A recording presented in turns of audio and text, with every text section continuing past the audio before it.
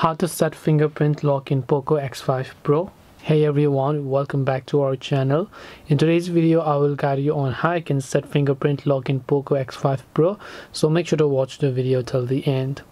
In order to set a fingerprint lock just like this with your fingerprint on your Poco X5 Pro, it's actually very simple.